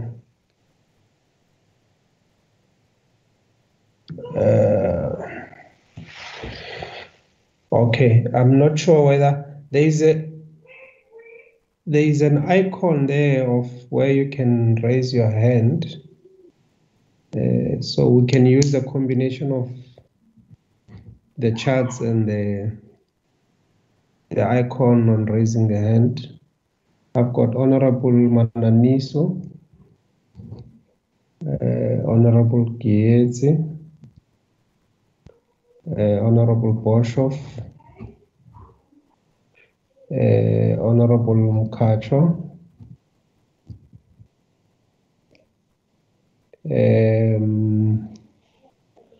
okay, let's go to the messages in the chats. Okay, so I only have 4 hands that I've noted. Chairperson, this screen has got 5 different things here. It's as if somebody is controlling my screen. I pressed that thing long time ago. Okay. Sorry, Chair. I don't know if you can hear me. Honorable Not Data, Chair. I've also sent a message through a long time ago. Okay. Yeah, I think there's a bit of a problem with the screen now. Honorable Chair. Yes. Honorable Mkatra, I think someone might be sharing their screen. Yeah. That can be if whoever. I'm just assuming that could be the current person. Yeah, I want to attend that one. Whoever was sharing the screen with us from, okay, it's fine now. All right, I think we all fine now. Let me see where the messages. So I've got Honorable Mananiso. I've got Honorable Gietse, Honorable Boshoff, Honorable Mukatra, Litsie, and Nodada. In that order. Let's just bear in mind, members, that this is a follow-up meeting. The follow-up question must just be strictly related to the responses that we received today. No new question. Can we start with you, Honorable Mananis? Okay, thank you, Chairperson. Let me welcome all the presentations. Chairperson, my question is on the issue of 490,000. I would like the administrator to perhaps submit the terms of reference, because for me, I feel that this 490,000, it's like looting for me. So I just need the terms of reference to be forwarded. And again, I like the fact that the administrator has indicated the issues of inconsistency in terms of their APP. As much as they have appointed the service provider, I think they are APPs as well. They are still inconsistent. So I'm worried about the issue of this particular person being fit for purpose. Thank you, Chair. Thank you very much. The 490 is the amount, 490,000, the amount paid for the service provider to compile the APPs, I suppose. Okay. Can we get Honorable Gates? Excuse me, Chair. Chair. Who's speaking? It's Honorable Ngobo, Chair. Will you please add me on the list? I've been trying whilst there was this problem. Okay. Yes, thank you, Chair. I will add you, Honorable Ngobo. Thank you. Honorable Gates. Thank you very much, Chairperson. Very quick. I mean, starting with NSFAS, I was just looking at the consequence management. I mean, the steps they have taken. They are saying there are 3 employees that were arrested, 2 have resigned, and 2 tampered with signals. And when you look at, really, if you look deeper into this 8 men that they have spoken about, I mean, the level of their crimes does not amount to the weight or the magnitude of what the AG has found with regard to the finances of NSFAS. I mean, saying that tampering with signal and comparing with billions that have been lost, I think somehow there's a foul play that needs to be clarified. And there's an appeal process of NSFAS students. I'm very perplexed perhaps to mention this, because from time to time we complain that NSFAS is not taking enough students who qualify to get this funding to further their studies. But when you look at their appeals and the reasons they give thereof of students who were rejected, none of the reasons given says insufficient funding. it means NSFAS is well financially resourced. They do not have any crisis. The only problems they have is the income threshold, your costs that are not funded. And if that is the case, he must confirm, because we have a different view. We have so many students who qualify, who have submitted so many times relevant documents that are not entertained to date. I just wanted to raise that maybe with the Council of Higher Education, with regard to I mean, when we were speaking the previous weeks with regard to the online process of learning and teaching, maybe you should go and, if you see it in the in the ministerial task team that is being led by the deputy minister, to check if it is possible to have a centralized online learning system, because some who are afraid of it not touch, So I think if you have a centralized system, we know electrical engineering is similar. Maybe some of those elements might save a lot of resources and equally assist other institutions to curb or even, not expose their lack of infrastructure thereof. I think, let me raise those only. Okay. Okay, can I please once more request the participants to mute their mic, switch off your mic. You only do it once. You just switch it off and then it doesn't disturb. Because otherwise we are going to have to name and shame those who have got their mics on, and it's not nice that way. Because I'm able to see whose mic is on. I'm just going to say, so and so, please mute your mic. Please, let's just, because we rely on all the participants to make sure that the meeting flows nicely. So if your mic is on, you are disturbing us. Now we hear dogs are now barking there and all of that. Please, because it's not only members, it's everybody else who has logged in here is able to participate. Honorable Boshoff. Thank you, Honorable Chair. I want to respond to the three presentations on NSFAS. I think one should admit that if it is compared to what we saw with our first presentation from NSFAS and the answers that the administrator provided, then it has come a long way in recovering that institution. And I just want to remark that one would hope that this will be continued after administration has ended, so that we don't have a situation similar to the VUT, where administrators had to be brought back repeatedly. So that's just a remark. And on the Council of Higher Education and the whole question of online learning, it's to me a little bit ironic that in a time that people say that young people read less and less, this online learning makes it necessary for them to read more. And the necessity of reading skills, which of course is not the responsibility of higher education, but of basic education, but it is really highlighted by this.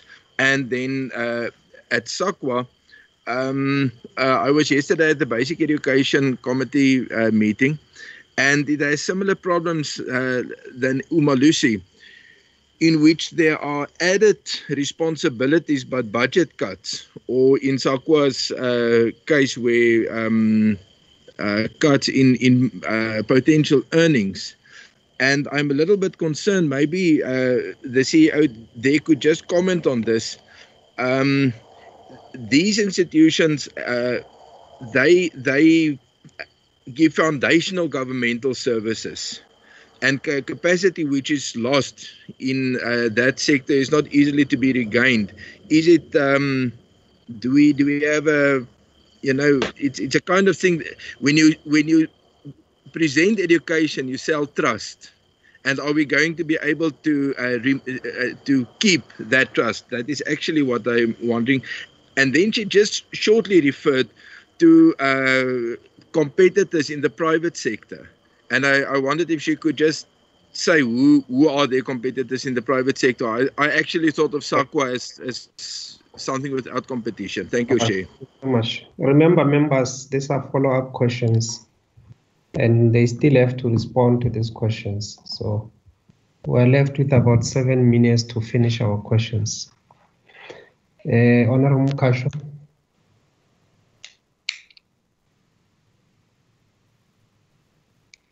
Whip. Hi, Chair. Am I audible? I was very skeptical of putting my camera on. Am I audible? Yeah, we can hear you. Okay, awesome. Chair, mine is not a question, but a comment that relates to the issue with N+2, well, students who have been affected by the termination. Well, they've exceeded the N+2, right?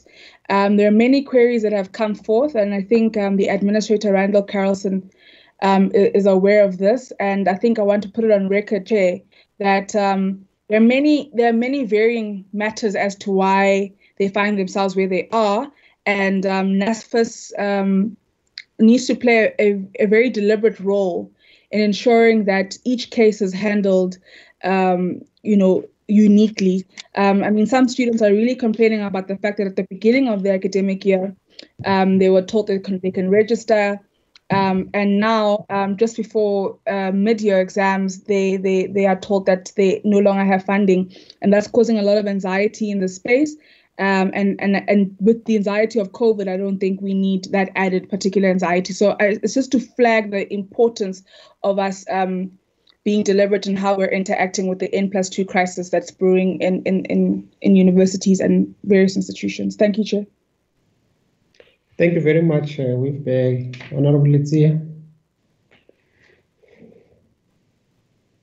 Thank you very much, Chairperson. I think I'll also be very short.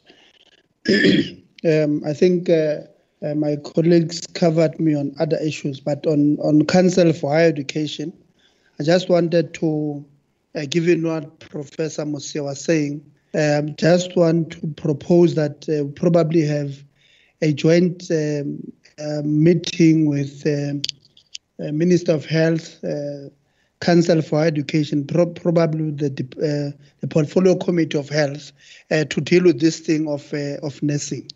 I think a chairperson on Council for Higher Education, I'll be covered there. On NSFAS, I think the question that the administrator was responding to, I think I also raised it, the issue of the missing middle.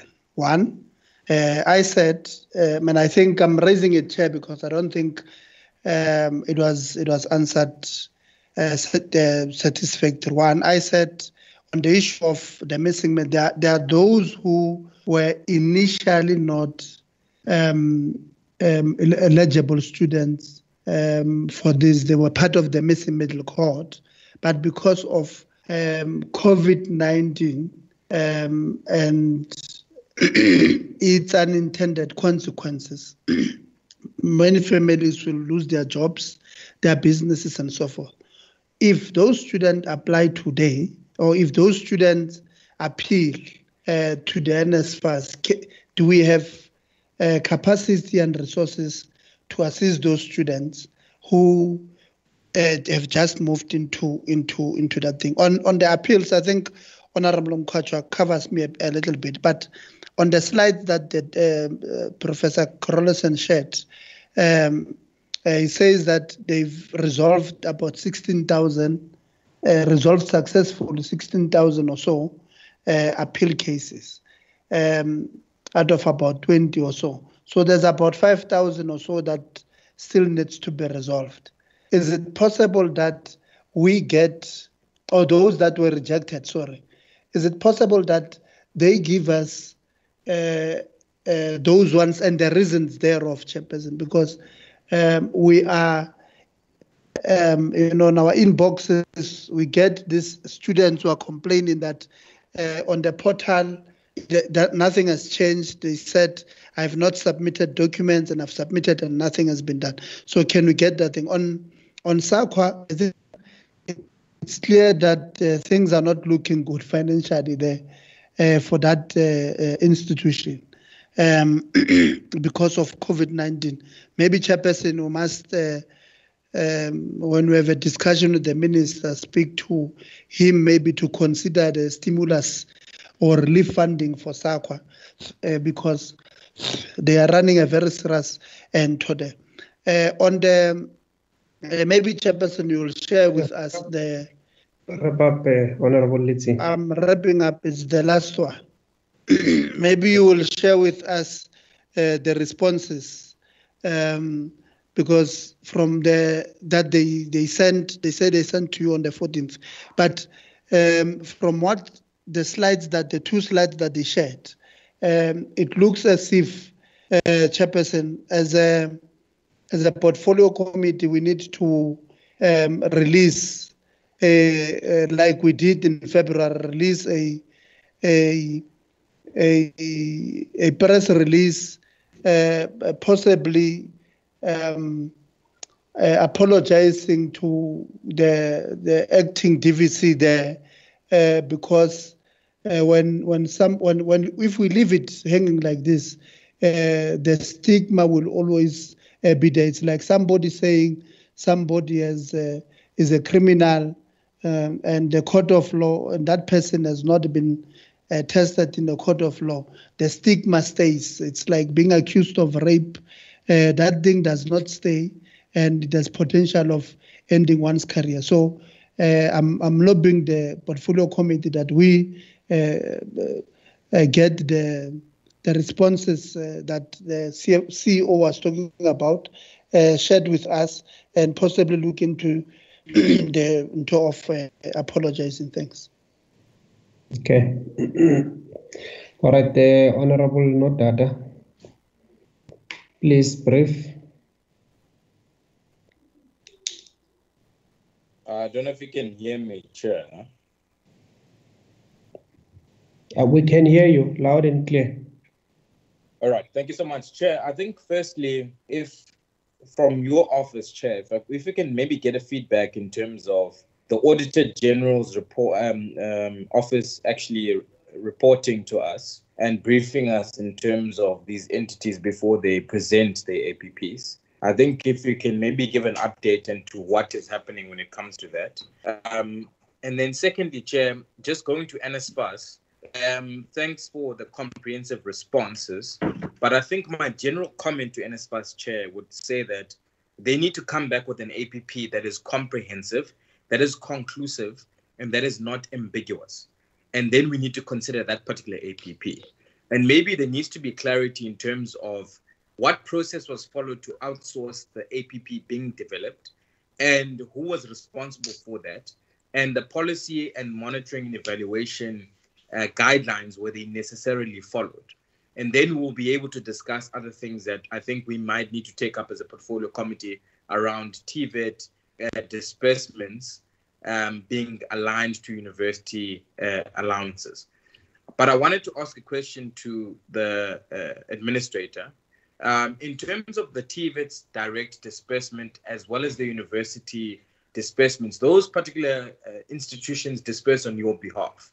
Now, do you have a comprehensive report on a monthly basis on how many students were paid out and how many of them were left out?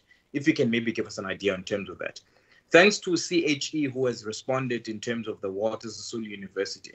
But I wanted to check with them, what is their turnaround time when applications to consider the accreditation of courses is taken into consideration, particularly for the nursing and the Bachelor of Education at Walter Sisulu University. And then lastly to SAQA, there is an answer around articulation of qualifications from TVET universities, but you only refer to the Durban University of Technology. Is there no particular policy guideline or any guideline that you get as an entity to be able to deal with something like that, not just for DUT, but for all institutions. So, for example, if someone is studying in Tshwane North TVET and they want to continue their studies, for example, at the University of Pretoria, is there a particular guideline for all universities to do with articulation? Thank you so much, Chair. As you have put it, articulation between TVET and university. No need for example. Thank you very much. Honorable Ngobo, the last one. Thank you, Chair. Thank you, Chair.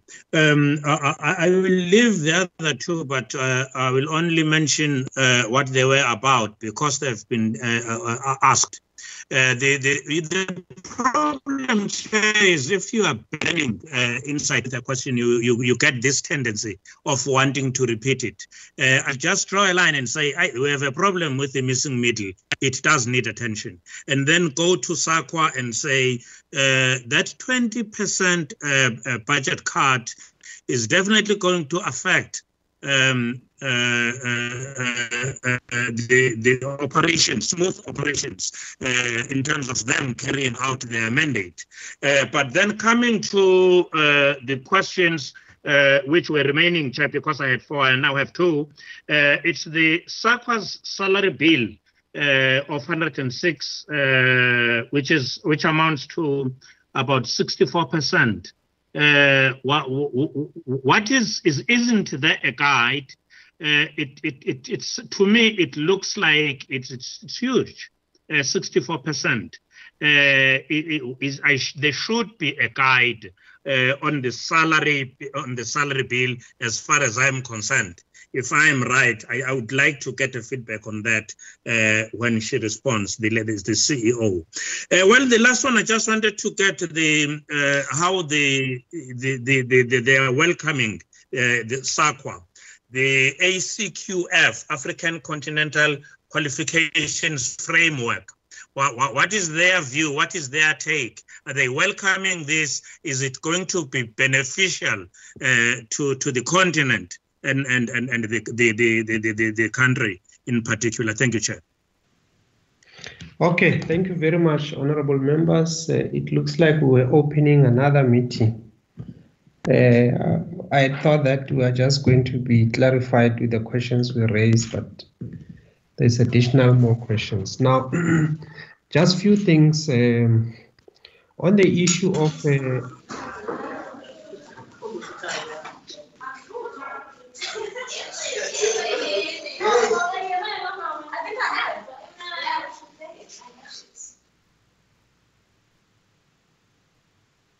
okay, can we go on? All right. On the issue of qualification of Mr. Matlalela, we did receive a letter after the appearance, after the presentation. In fact, we wrote follow-up letter because SAQA did not clarify the other qualifications, but in the subsequent letter, they did clarify about the foreign obtained qualifications. And of course, we received the apology. Now, that I think is something that the letter will be shared with the members. I just forgot to share it with all the members. We have since written to the university to clear Mr. Matlalela of all the allegations that we've received. And members will remember that we did not initiate these allegations. These allegations were brought to us. We asked the university to investigate the allegation. The university was reluctant. That's why we took the initiative to investigate ourselves. And after investigation, we then confirmed that he indeed has the kind of qualification that he claims to have, and therefore that allegation was without any basis. And we have written to the university. The university, I think, it has also issued a public statement in that regard. And therefore, I don't think there is a need for us to apologize for anything because it is not us who initiated the allegations. In fact, we did a good thing by following up on the investigation. Allegations of lack of qualifications is a very serious allegation. When somebody said this person does not have the qualification, it's important that we follow up and make sure that indeed the allegation is cleared. And in this instance, we have discovered our findings is that Mr. Mahlalela does have the kind of qualifications he claimed to have. We have written to him, we have written to the chairperson of council and the university, and the matter is, as far as we are concerned, closed. Can I find out from NSFAS, because the issue of articulations in as far as SAQA is concerned, maybe the question is also relevant to CHE. The articulation between the TVETs and the university, the point that Honorable Nodada was raising, if they can give us a comment in that. I'm worried about the issue about centralization of the procurement on the gadgets. And I don't know how it works, and I think it's a matter that we can still follow up and get advice on. That there is money that has been appropriated by Parliament to the various entities of the department, including NSFAS. But that money is not been spent where it has been appropriated. It is been spent somewhere else. Now, I don't know whether that will be correct, but I'm subject to correction, and I think it's a matter that we will follow up, because indeed we did say that whatever that gets done, it's important that we follow the prescripts of the Public Finance Management Act to the latter. And I think we will be guided in as far as that is concerned.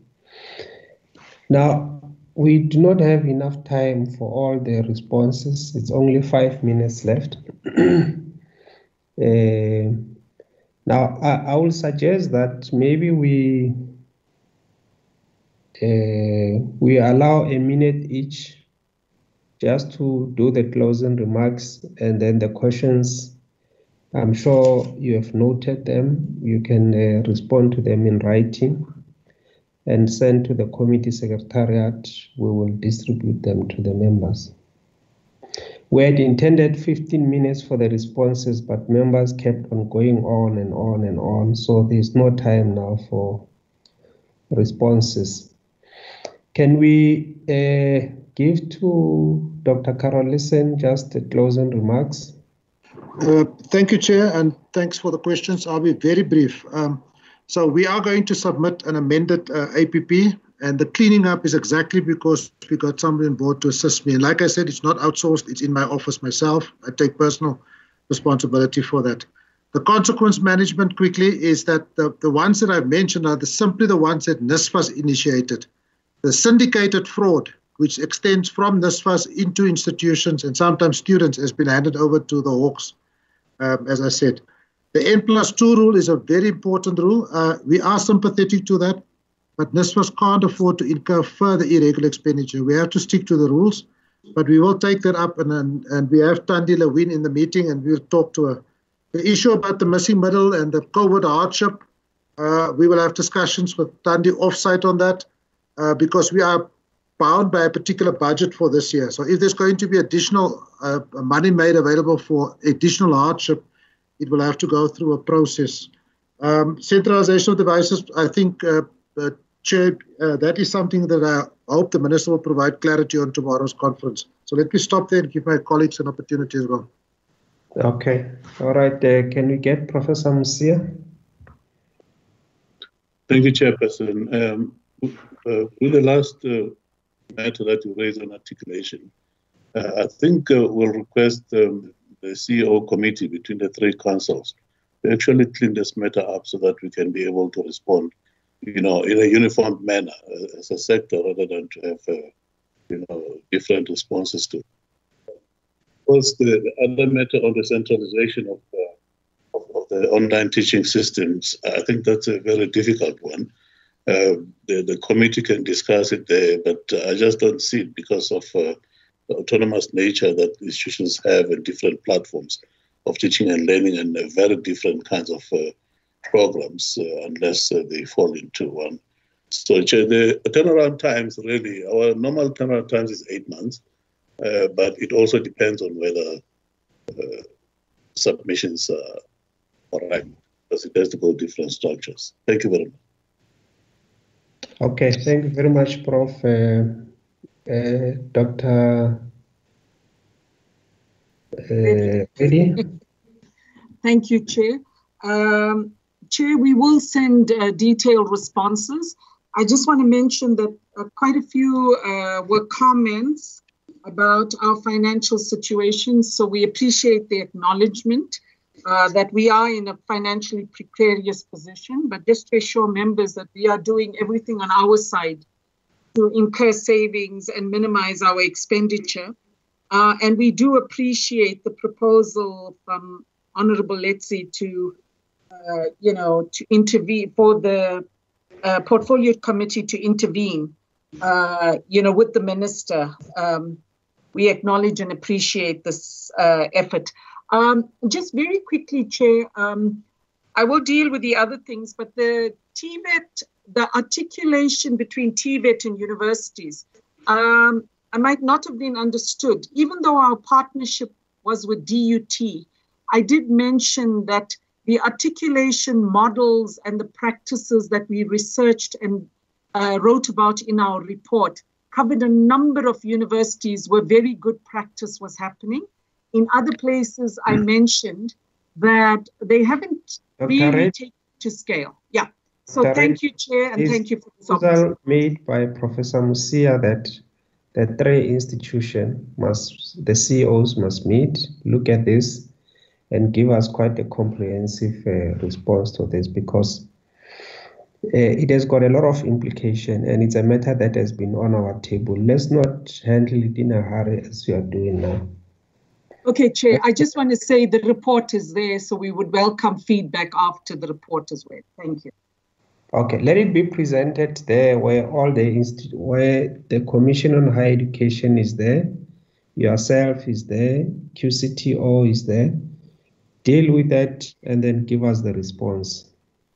Noted, Chair. Thank you very much. Are you done?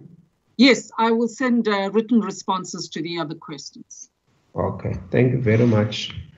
Okay, thank you very much, honorable members. I think this brings us to the end of the meeting. It was quite a long meeting for the 3 entities. If you add the 2 hours plus the 3 hours, it's 5 hours all in all. But we appreciate the level of engagement, and so we are done with the issue of the APPs and the strat plans and the budget for these 3 entities. Friday we will be considering the sitters.